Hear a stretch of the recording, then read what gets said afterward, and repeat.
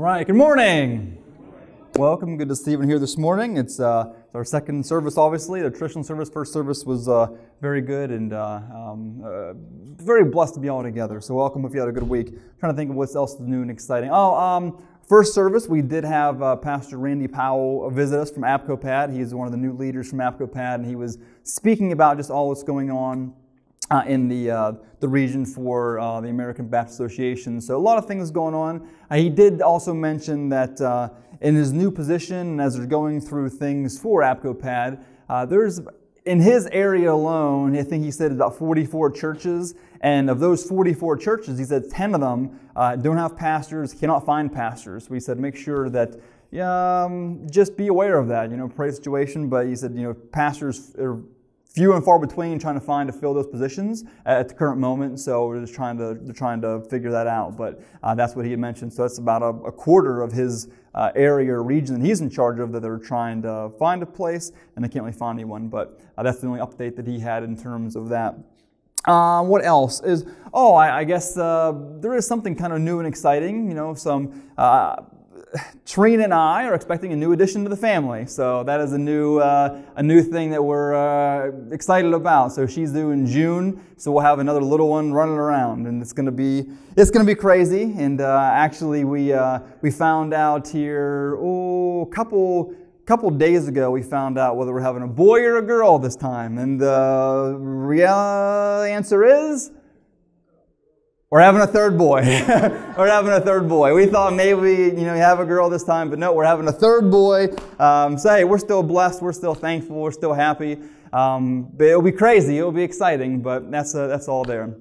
But anyways, welcome. Glad you're here this morning with us to join. So we're just going to jump right into the Word this morning. So again, we are continuing through our books of the Bible, right? We started back in the book of Genesis all those months ago, and we're moving forward. We went through the Old Testament, and now we are in the book of Acts, and so that's what we're talking about today.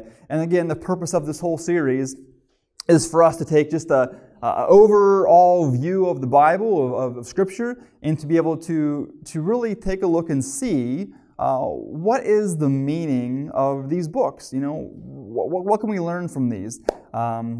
And also, too, I don't know, Leslie, if you want to, is that camera on for the other room? Maybe okay, good. Just want to double check that. And so we are in the book of Acts, and that will help determine, okay, what is this book all about?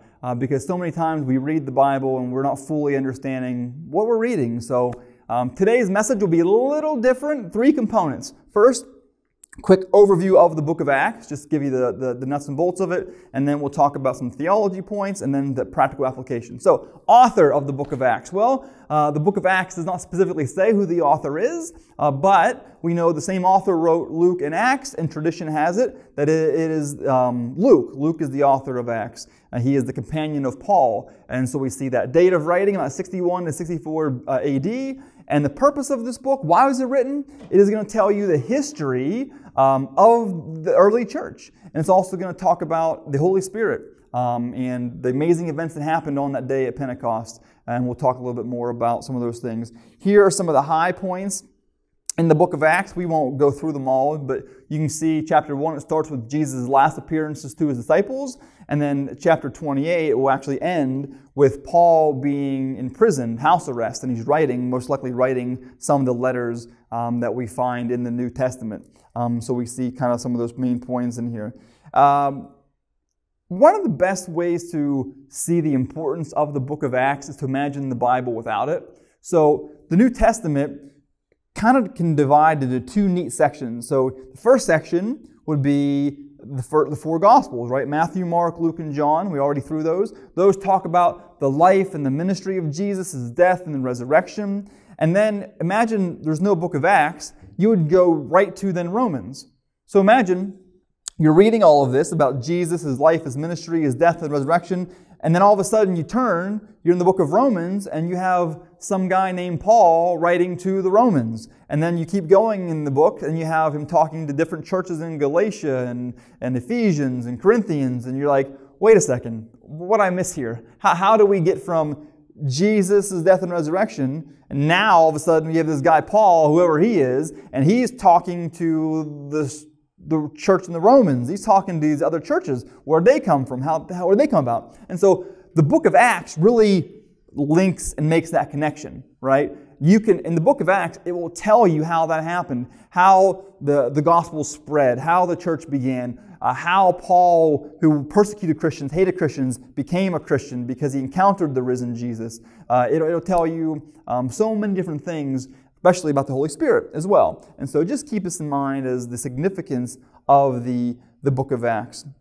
Here's a few, little sub-facts of the book of Acts. The first 7 chapters shows the church in Jerusalem. The next 5 focus on Judea and Samaria. And then after that, it's basically how the follow of the gospel spreads outside of Roman civilization. First 12 chapters mainly focus on Peter, and the rest of Acts focuses on Paul. But again, these are just a quick overview. That way you can have a general idea of what we're talking about when we are in this book of Acts. Why it was written, what is the purpose, and what are some of the things that we're going to see outlined here in the book of Acts. So we've already talked, and again, as Christians, we know that every worldview, because everybody has a worldview about reality. Every worldview has to answer those 4 fundamental questions, right? Origin, meaning, morality, destiny. Origin, where do I come from? Meaning, what is the purpose of life? Morality, how do I determine what is right and wrong? And destiny, what happens when a person dies? Everyone has to have a worldview about that.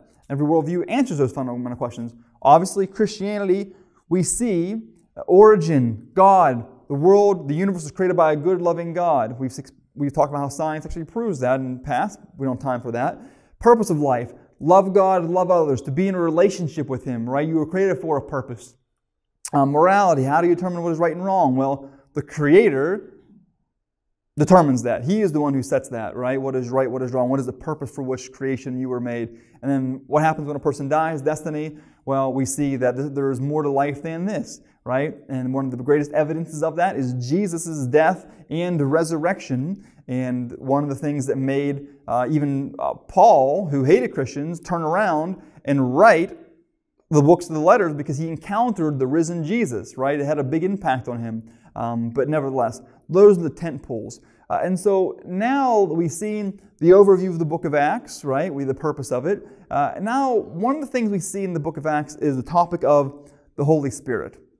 And that's something Christians, sometimes we might neglect or forget. What is this business about the Holy Spirit? We pray it, right? We have Father, Son, Holy Spirit. What is that all about? And we see actually in the book of Acts, when the Holy Spirit is poured upon the people, the disciples, amazing things happen. Actually, they start speaking in languages, the gospel, that they didn't know. And then the people that were in the town, they were confused. Like, how are they doing this? What is going on here? Because the Spirit indwelled, there was a miraculous sign, and they were proclaiming the gospel in languages that they didn't speak. And so that was one of the big events that happened here. And so real quickly, this is kind of I'll do like 3 minutes. This is going to be more like a lecture type style, but I just want to do this because there's a lot of things that the Bible says about the Holy Spirit that maybe you're not aware of. And so I'll do it real quickly. I don't want to take too much time on it, but you can go back and watch the video online if it's helpful.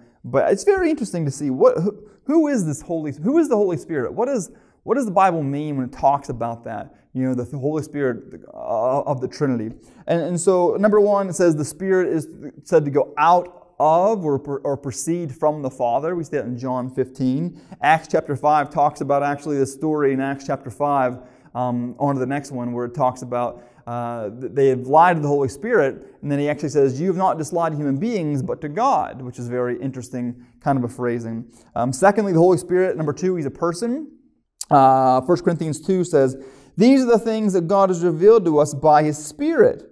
The Spirit searches all things, even the deep things of God, for who knows a person's thoughts except his own spirit within them? In the same way, no one knows the thoughts of God except the Spirit of God. And thirdly, He is distinct from the Father and the Son. Matthew 28 says, therefore go and make disciples of all nations, baptizing them in the name of the Father, Son, and the Holy Spirit. So what do we make of this? I guess a real quick snapshot, if you wanted to do this. The Bible basically construes it like this. So the Father is generally associated with God and His otherness, right? The God the Father, His otherness. The Son, which would be Jesus, that is God in the flesh, right? That is like the face of God, that in and through Jesus Christ of Nazareth indwelled the living Spirit of the God, the Creator of the universe, right? So He's like the face of God. Emmanuel, God with us, right? And then the Spirit, He's sort of like God on the ground or God with us. He is God in us, right? God at work, if you will, if that makes any sense. And so part of the thing as Christians, we're to be relying on God's Spirit to be guiding us, to be speaking us, to leading us, all that kind of stuff, empowering us. But just, if you ever wondered kind of how that breaks down in Scripture, this is a really quick snapshot maybe of how to make some sense of this. Like, God exists as Father, Son, Holy Spirit. How does our mind wrap around that? Doesn't really, right? But I just say this is, just because we can't fully grasp it, this is how God is revealed, right? God the Father, God the Son in Jesus Christ, and the Holy Spirit that is sent to help guide, lead, and direct. And I just say too, we know, just because we can't understand something doesn't mean it's not a possibility or a reality, because the analogy we used before is like space, right? I mean, outer space. Like, imagine going all the way to the end of space. Well, how do you imagine that? Is there an end to space? Or is there not an end to space? If there is an end to space, what is 1 inch outside of that end, right? If there is no end, it just goes on forever. Like, both options are inconceivable, but it's got to be one or the other. And so just keep that in mind as we try to think about this and try to wrap our mind around the Creator of the universe. Ephesians chapter 2 says, "For through Him we have both access to the Father by one Spirit." And again, we're almost done with this, but I just wanted you to see, look how much is written on the Holy Spirit in Scripture. So here, look at the work of the Holy Spirit. Here's some examples of the work of the Holy Spirit. Conversion, the Spirit convicts of sin. Regeneration, the Spirit gives new birth. Father, Son, Spirit come to abide in us. We become partakers in the Son of the Spirit. First fruits of salvation, the Spirit seals believers belonging to Christ. Possession of the Spirit is an indication that one has become a Christian. We see also, too, the Spirit enables the Christian life. Here's some things the Spirit is said to do. Indwells in believers, intercedes for us, empowers us, illumines believers and glorifies the Son, enables believers to resist sin, produces fruit of Christ-like character, makes us holy, gives assurance that believers are God's children, transforms us into Christ-likeness, gives assurance of future resurrection, and it also constitutes the church. We see it creates a believing community and dwells in the church, inspired Scripture, guides the church, gives gifts to the church to build it up. The Spirit teaches, leads, and empowers the church on the Lord's behalf. And then lastly, the Spirit is bringing God's plan of redemption to completion. We see some of this going on. Go to Ephesians chapter 2. "For it is by grace you have been saved through faith. This is not from yourselves, but is a gift from God." And John 15, "When the Advocate comes, whom I will send to you from the Father, the Spirit of truth will go out from the Father. He will testify about me." All right. That's a lot. That was the lecture stuff. I didn't want to spend too much time on it because I get it. It can be a lot to take in. But I just wanted you to see how much Scripture really talks about the significance and the importance of the Holy Spirit. Because the Holy Spirit is God's Spirit that is to be guiding us, leading us, and empowering us. Here's the thing. I think that a lot of times in the Western church, we've really neglected this. We've really not put a lot of focus on God actually, His Spirit working in us, empowering us, leading us. And we've really turned Christianity into just like a watered down religious thing, right? I go to church, I read the Bible, and then that's about it. But see, that's not what it's talking about. Like, Christians that are being led by the Spirit, by God's Spirit, it's a relationship. Like, you can have a relationship with the living God, and it is much more fulfilling and real than just doing religious activities and routines, right? Like, that is, if you read the book of Acts, the Holy Spirit is what inaugurates the birth of the church. It empowers believers. Like, miraculous things are done. And so we cannot just forget about this, right? Here's a real question, right? How do we as Christians be led by God's Spirit? Like, how do we do that?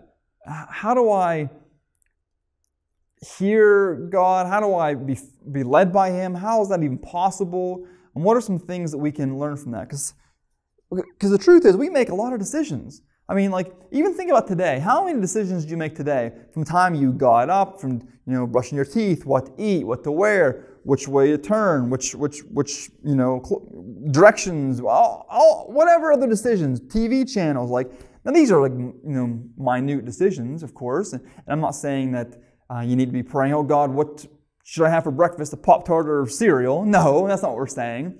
But in your life, are you allowing God to direct you and to lead you? That is a big question. If you are a Christ follower, we should really be relying more and more on God to direct us and lead us. And we might say, how is that possible? First of all, look at Romans chapter 8. It says this, "For those who are led by the Spirit of God are children of God." And we just finished the book of John. Look what Jesus said about the Spirit, the Holy Spirit. John 14:16. "And I will ask the Father, and He will give you another advocate to help you and be with you forever." Verse 26. "But the advocate, the Holy Spirit, whom the Father will send in my name, will teach you all things and remind you everything I have said to you." And verse 26 and 15. "When the advocate comes, whom I will send to you from the Father, the Spirit of truth who goes out from the Father will testify about me." And so, even Jesus says before, He says, I must go so the Spirit can be sent. That's why He had to go to the Father, right? And He even tells His disciples, do not even go outside of Jerusalem, do not even leave until the Holy Spirit is sent upon you, right? And so they're relying on God's Spirit, His power. Very significant. And so, all right, what do we do? How do we learn to do this? Are we doing this? We're going to go a couple things. We're going to go through real quickly some things that we need to not do, and then some things that we should do if we want to be a people who are really walking with God, who are really being led by God in this relationship. And we'll go from there. So, if I want to be led from God, number one is this. Okay, I cannot follow a world and a culture that doesn't follow God.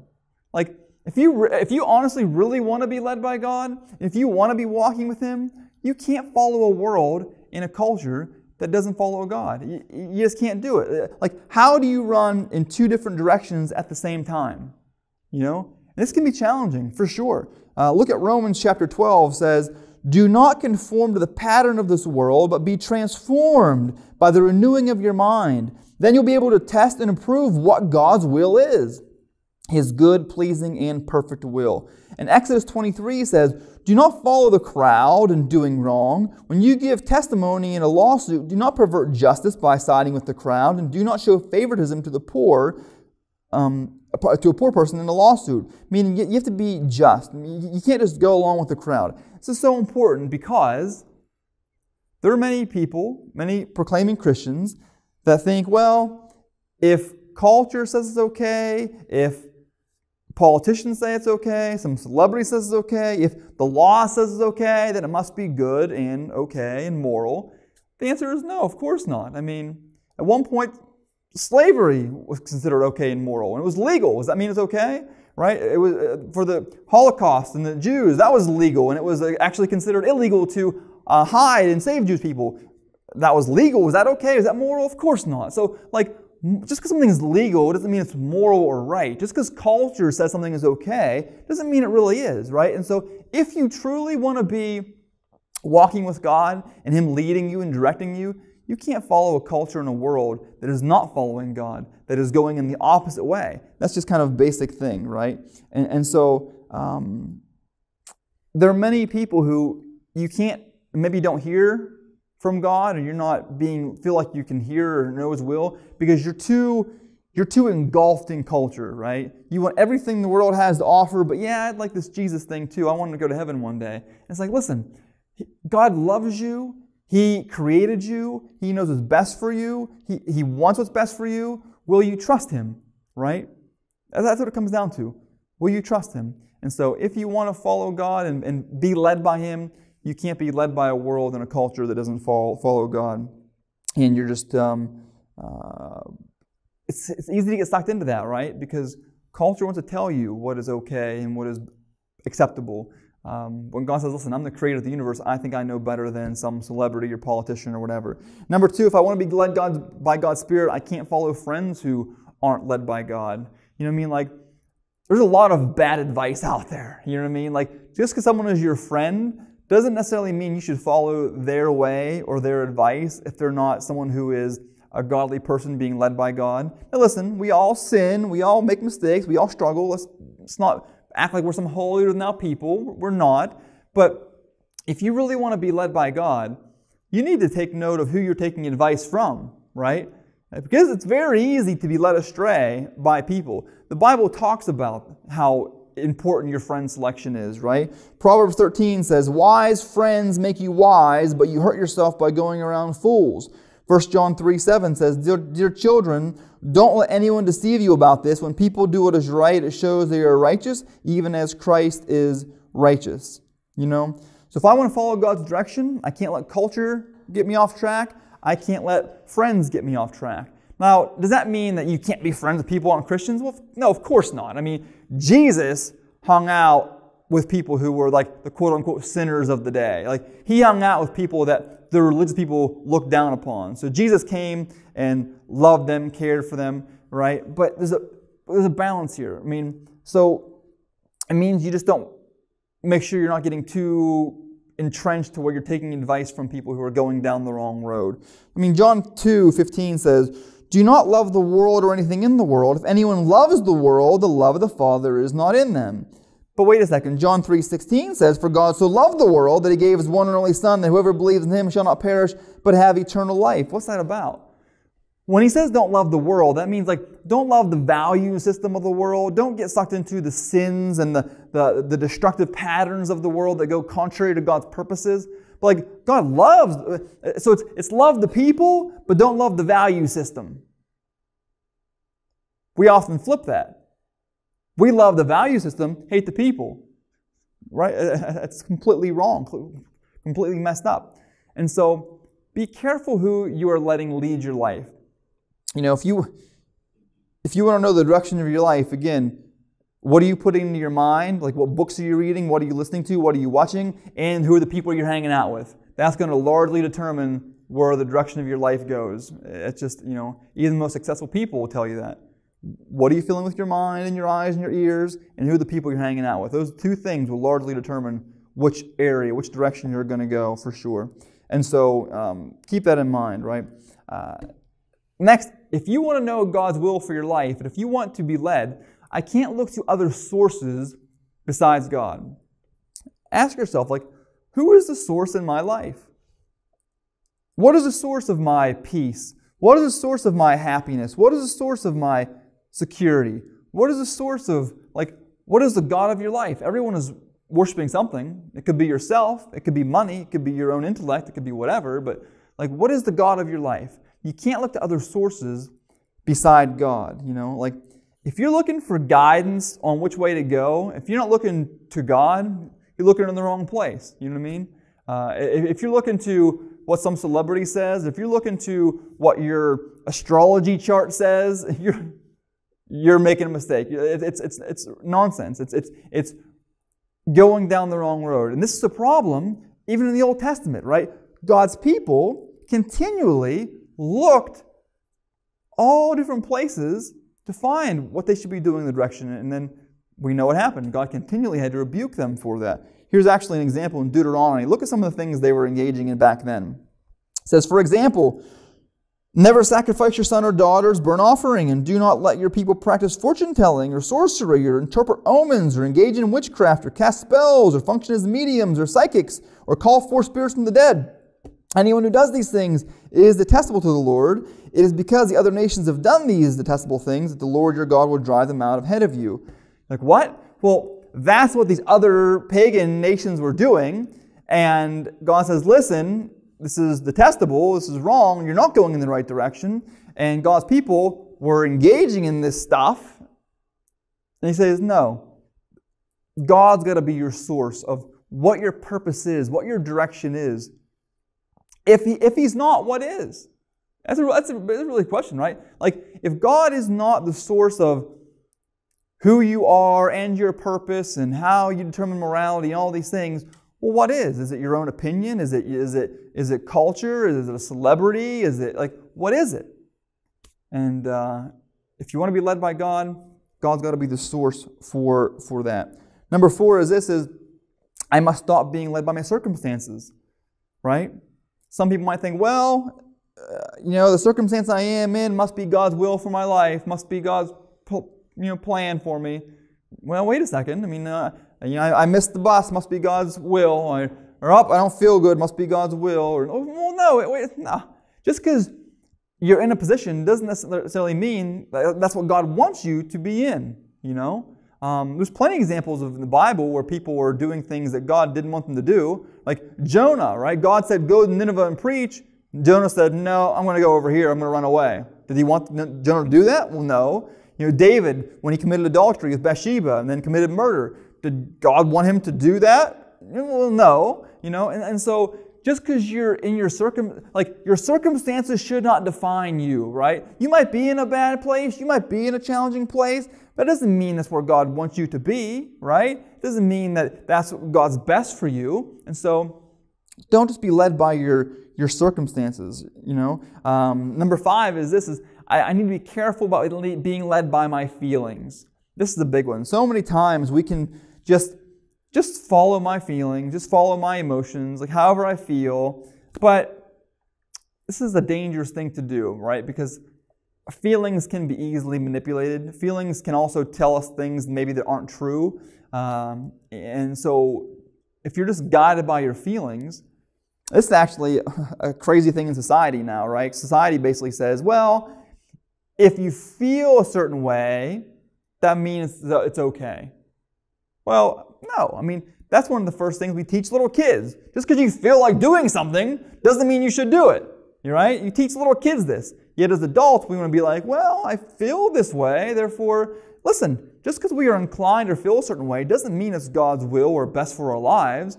All of us have inclinations. Some are healthy, some are unhealthy, some are good, some are bad, right? And so be careful being led by my feelings because our feelings lie to us all the time. The Bible says the heart is deceitful, right? And go to Proverbs 14, says, there's a way that appears to be right, but in the end it leads to death. And Isaiah 53 says, we all like sheep have gone astray. Each of us have turned to our own way, and the Lord has laid on him the iniquity of us all. The truth is, we can talk ourselves in and out of things pretty easily, Even right now, you might be having a conversation with yourself, I don't need to hear this, I don't know, But if you truly want to find out your purpose for your life, if you truly want God to be leading you and directing you and find something for what He has for you, then take a step back and say, okay, are my emotions getting the best of me? And also too, if you want to be led by God, check your emotions, right? Because if you're like, well, I feel like God is telling me I need to, divorce my spouse of 30 years and marry this 18-year-old. Well, wait a second. Really? You think God's telling you that? Let's see. Well, let's go to God's Word. God's Word won't contradict Himself, so if we already know that wouldn't be true because that would contradict what His Word says. And so maybe you're operating out of feelings. Maybe that's not what God is telling you to do. Maybe you're just trying to convince and go by your own feelings, right? That's why it's important for us to look to the Word as well for these things, right? And so, okay, those are the things that to not do if you want to be led by by Spirit. Be alert of those things, right? If you truly, truly want to be led by the Spirit, these are some things you really have to keep alert of. Now, okay, real quickly, what are some things that we ought to do if you want to be led by God's Spirit? If you want God to be speaking to you and walking with you and leading you and empowering you, what are some things we can do to better position ourselves for that? Number one is this: I must want to be led. If you don't want to be here, if you don't want to be led, if you don't want to hear, if you don't have any interest in this, you're like, you know what, I'm good, I'm fine, I'll go to church and I'm a pretty good person and that's about good enough for me. If you don't want more out of a relationship with God, You got to be honest about that, but like, do you want to be led by God? Like, do you really want this? Go to Psalm 40, verse 8 says, "My God, I want to do what you want. Your teachings are in my heart." Secondly, I must be willing to do what God says. Like, are you actually willing to do what God says? You know, it's a crazy thing to think about, but say, "Oh God, I want you to lead me, show me the way. What do you want me to do?" And then we don't do it. You're like, "I'm good, God." Like, are you asking for just a suggestion? Like, what are you trying to do here? I mean, time and time again, Jesus talks about, listen, if you are my disciple, you would follow my commandments and do what I say. You'll do the will of my Father in heaven because He loves you. He cares for you. He knows what's best for you. Are you willing to do this? John 7:17 says, "Anyone who chooses to do the will of the Father will find out whether my teaching comes from God or whether I speak on my own." So you got to be willing, you got to want it, and you got to be willing to actually follow God. That's the thing. Like, we have to be willing to say, listen, you know what? I'm going to honor you. I'm going to trust you. I'm going to walk with you because you know what's best for me. You created me, and you know what's best for me. I mean, many times I myself have done it, you know, when we just, we go our own way, but it doesn't lead to good things, you know. When we go against God's design, it does not lead to good things. It harms us, actually. It harms others. That's what sin does. It destroys, harms us, harms others, and breaks God's heart when we do that because He loves us. Thirdly, we've got to look to God's Word, right? Sometimes we forget that, you know what? How much has God already said? You know, sometimes you're waiting, God, what should I do? God, what should I do? Like, but yet He's already said it in here, right? So there's a lot He's already said. So go to Psalm 119, says, "Your word is a lamp to guide my feet and a light to my path." Well, verse 133, "Guide my steps by your words, I will not be overcome by evil." God's will is laid out in His Word, right? What is His will for your life? Now, not every minute detail is laid out in there, but you're going to find a lot of principles in there. You're going to find out the 4 big ones, right? Origin, meaning, morality, and destiny, which every worldview has to address. And so keep that in mind. Are you in there? Number 4, what have you ever asked? Have you ever asked the Holy Spirit to guide you? And it's a simple prayer. Father, I pray for more of your Holy Spirit. I pray that you lead me and direct me. What do you want me to do? James 4 says, "You do not have because you do not ask." And so there's nothing wrong with asking and praying for God's will, for praying for more giftings, for praying for whatever. Like, why not? Why haven't you? Why don't we? Right? Number 5 is this is the big one. I must listen for God's response. This is probably one of the biggest ones. Are you even listening to see what God might say to you? We often will pray and pray and pray, and then we'll just like go and do our own thing. But you never actually stop to listen to see what God's response might be. Have you realized that? You know? I must listen for God's response. Now here's the thing.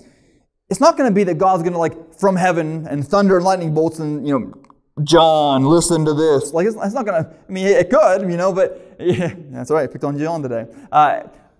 Oftentimes what happens is this. God will speak to you through these little nudges in your spirit. Like they're whispers, they're nudges, they're just like a prompting to do something or not do something. Are you listening to that? That's a big thing. You know? The reality is this, is if you are a true follower of Jesus, a Christian, God speaks to you.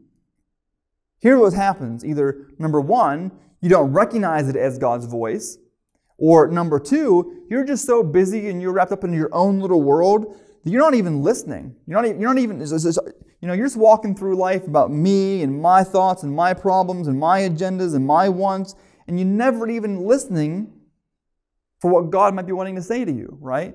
So you either don't recognize it as God's voice or you're not even tuned in. You're just totally wrapped up in other stuff. And so here's the key is, like, spend some time after you pray and say, okay, God, what do you want to say to me? And just sit in silence and listen. And what do you feel rising up in your spirit?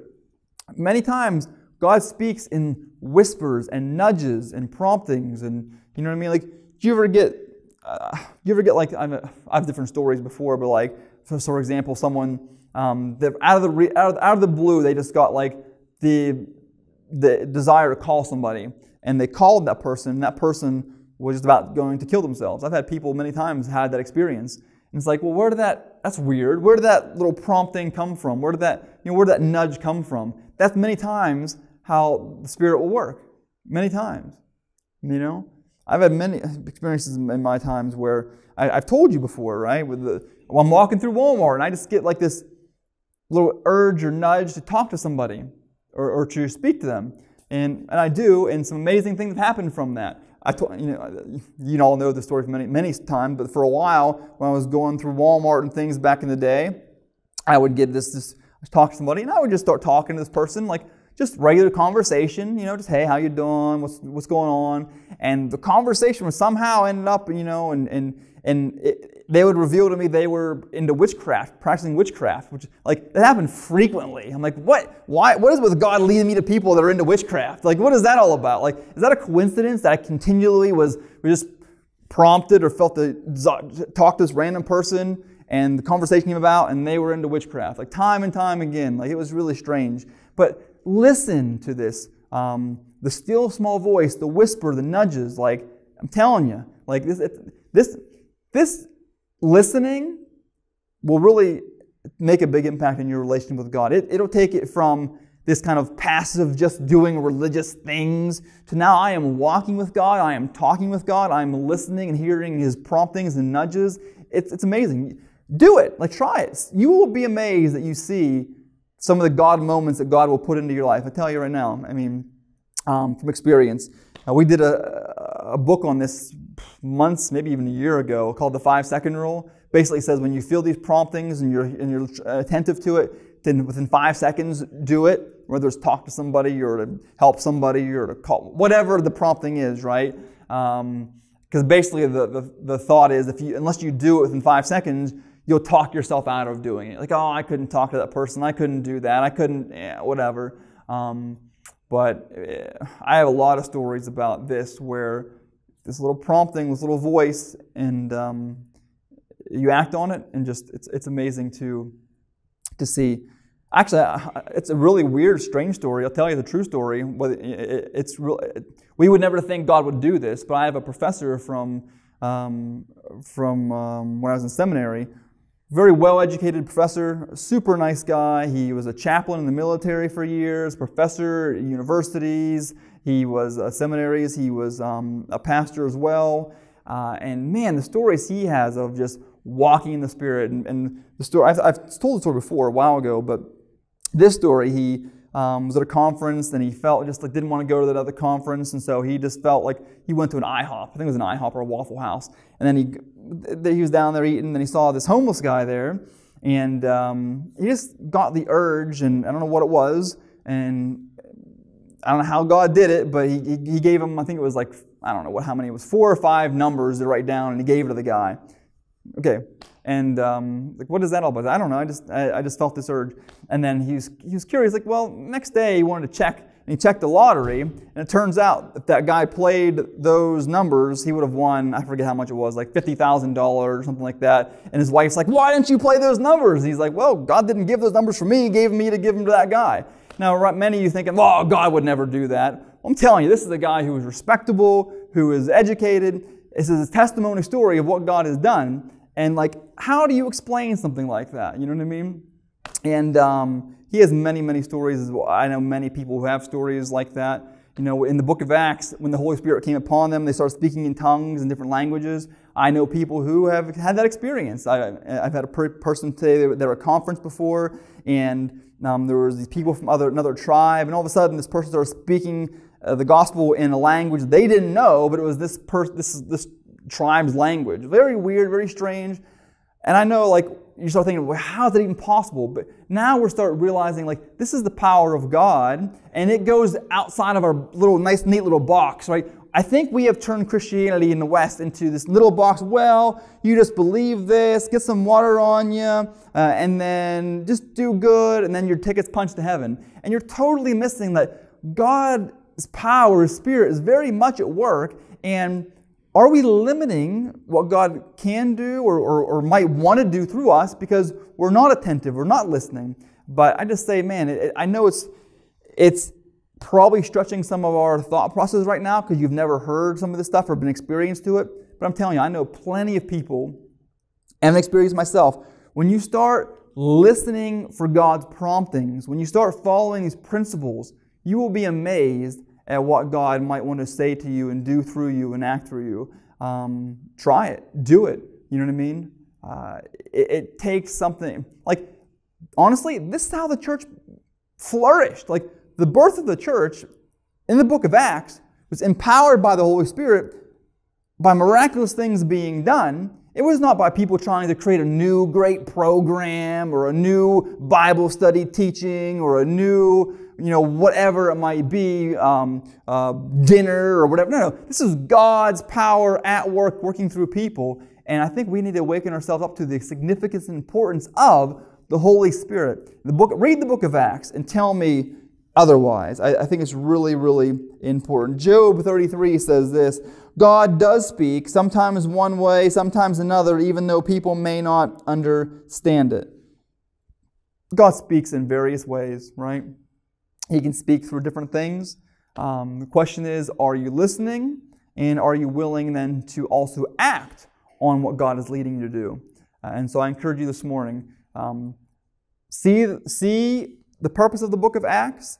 See the significance of the Holy Spirit, especially in the book of Acts, and Jesus talks about, and then walk in the Spirit. Be led by the Spirit. The Bible says, do not resist the Holy Spirit. Actually, the Bible says you can grieve the Holy Spirit when we engage in sin and things like that, right? We're to worship in spirit and truth. And so let's get out of their little box of thinking and start living a real relationship with God led by the Holy Spirit. Now, I just say this too is, do I do this all the time? No, I fail all the time. You know what I mean? I'm just a regular person, and I fail all the time. I get wrapped up in my own little world, my own little things. But the truth is, we have to realize this is about our own life and about even the church and ministry. It's not about what we want. It's not about what you prefer. What does God want to do? What is God's will? What is God's leading? Right? And that means you got to do what the Bible says is die to self, right? Pick up the cross, bear it, and say, Father, your will be done, not my own. But that takes you putting down your pride and allowing Him to lead and direct. But also, make sure when you feel prompted, put it up against the Word, make sure it doesn't contradict His Word, talk to someone spiritually matured, also if you're not sure if that's something from God, but listen and act, see what God will do. Let's pray. Father God, we thank you for this day and everybody here. God, you're the creator of the universe, and we know your gospel talks about the world was created by a good, loving God. Things got messed up, but you have a plan to restore it and to redeem it. And you have acted decidedly in and through your Son, Jesus Christ. One of the greatest evidences of that, of why the church even began and flourished, was because of the death and resurrection of your Son, Jesus Christ. The evidence that death has been overcome, evil has been overcome, and all of those who humble themselves and walk with you will one day be raised again and be part of the new creation when one day you recreate and restore heaven and earth the way we know is intended to be. Because we know right now things are off. Shouldn't be this way. Things are broken, things are messed up. But God, one day you're going to restore all things. And all those who humble themselves and trust into you will be with you. And Father, as disciples of you, as followers of you, we know we all sin. We all make mistakes. We're far from perfect. Forgive us for our sins. And Father, we ask that through your Spirit, you continue to guide us and lead us. We pray right now, Lord, give us more of your Holy Spirit. Empower us, lead us, that we might in faith step out, continue to listen moment by moment what you might want to say to us, and then in faith act upon that, Lord, and see what you can do. Worshiping in spirit and truth, living in spirit and truth. And Father, if there's anyone here this morning, if you're here this morning and you don't know where you're at, you don't know where you're at spiritually, maybe you're confused, maybe you have questions, it's okay. But if you're here this morning and you know just in your heart right now that God's speaking to you and you're not right with God, you can get right with God. And you can just pray this prayer, say, Father God, I come before you and I need you. I have questions. I don't know a lot of stuff, Lord, but I know that I need you. I know that I need your forgiveness. I need your mercy and grace because I know I can't save myself. I know I've sinned and I've gone my own way and tried to be Lord of my life. But God, I want you to be Lord of my life. I want you to lead me and direct me and show me my purpose. And Father, I'm asking you to come into my life and save me. And I can't save myself, and I'm trusting in what you've done in and through your Son, Jesus Christ, through His death and resurrection, for me, that I'm saved not by what I can do, but by what you've done.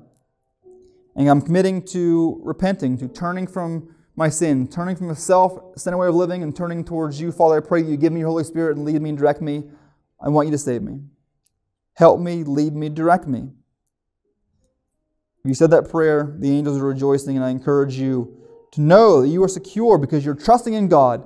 But now walk with Him. It's not a magic prayer. You have to mean it, and you have to walk with Him and let Him lead your life. I encourage you to talk to me or someone afterwards to see what this entails in your journey with God. God, guide us, lead us, direct us. In Christ's name, amen.